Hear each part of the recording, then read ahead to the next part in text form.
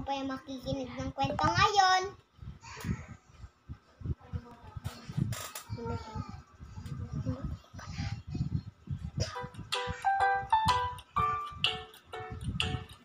Magandang araw!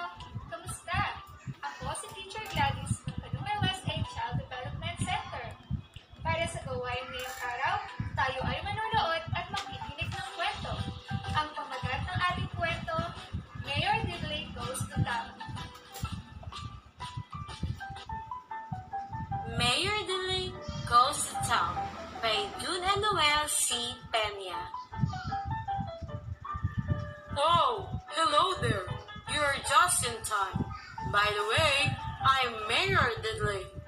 I'm about to visit the town, and I'll show you all the kind of people there. In our town, you can see lots of friendly people. The people are courteous, kind, and charming. Well, here's our first stop. Joe owns this fruit shop. He sells all kinds of fruits. My favorite fruit is an apple. How about you? Chef here holds one of his wonderful cakes. And there's a lots of cakes, ice, and other desserts inside his bake shop. That's Anton. He is the head of the fire department. What a busy pair. Those two are studying the plan to that new building. Emmett, the architect, holds the plan while the young engineer is Ray. They work well considering that they are father and son. That charming young lady is Nadine. She's one of the teachers in our school. I can smell the aroma of freshly brewed coffee. Betty, who owns this cafeteria, makes the best coffee in town. That good-natured banker is Amos. He works in this bank and has never been late in coming for work. This is our police station, and that big man is Sergeant Bukowski. He keeps the peace and order in our town. Hey, do you like movies? This is our movie theater. Ned, who's a former actor, now owns this place. Do you want to come inside and watch the movie? This is where I buy meat.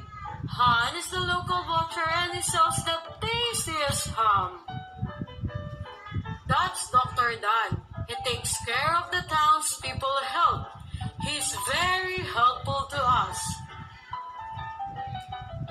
What a sweet fragrant smell.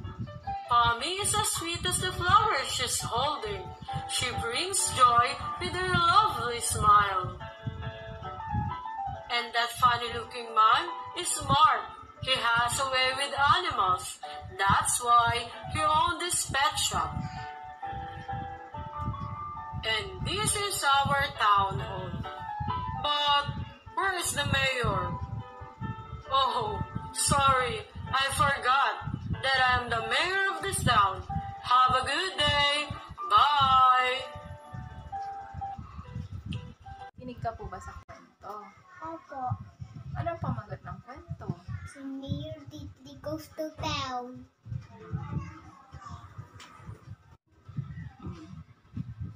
Ano ang pangalan ng namumuno sa pamayanan ayon sa kwento?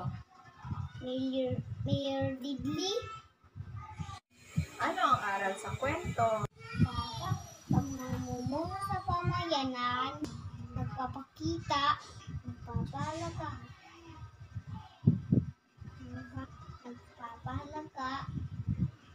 sa kanya nakakasupan. Nasasakupan. Bakit mahalaga ang namumuno sa pamayanan? Para may nag-aalaga sa pamayanan at sumunod ang tao na isang pamayanan. Para sumunod ang mga tao at maayos ang pamayanan. Opo! Bye-bye!